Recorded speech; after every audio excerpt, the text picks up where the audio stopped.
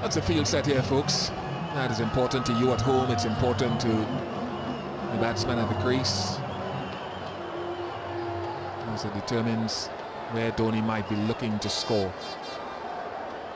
A couple of days ago, he was ruled out of the series. Surprised everyone when he walked out there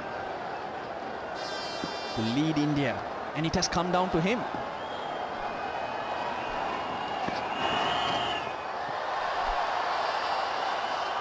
Dot ball is a big ball, 15 or 5 required. But that was dangerous. It was on a length, slightly outside off stump.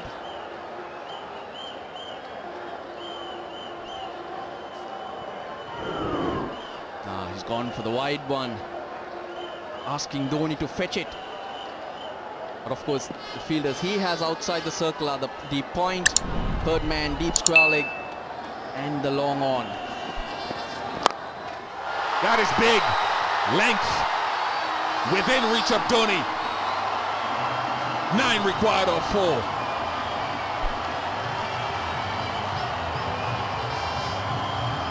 Very predictable.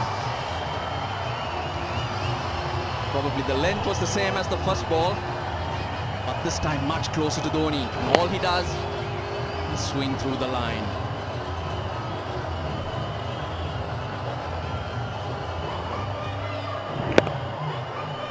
Or 4. Pressure on Neranga.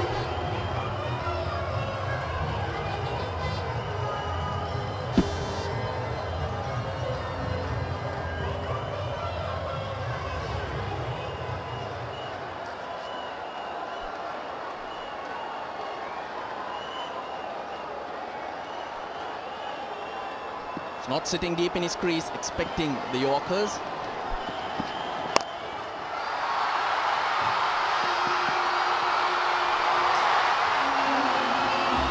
Isn't he something, Mahendra Singh Dhoni, under pressure?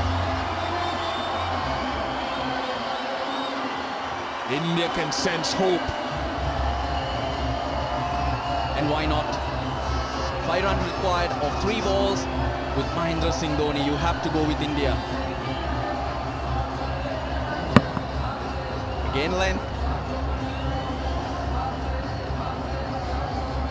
He was going down the ground, but sliced this time. He got it away from the fielder in the deep. Hit the top of point. There are plenty of open spaces there. The sweeper goes much squarer now.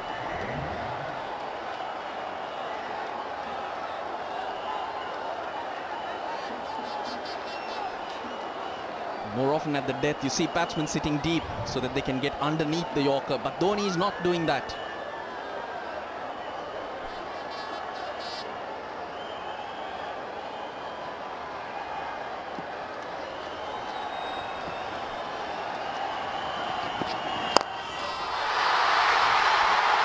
Magnificent.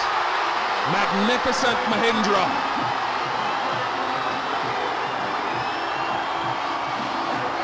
He is unbelievable in so many ways. He has taken India to victory by just 1 wicket.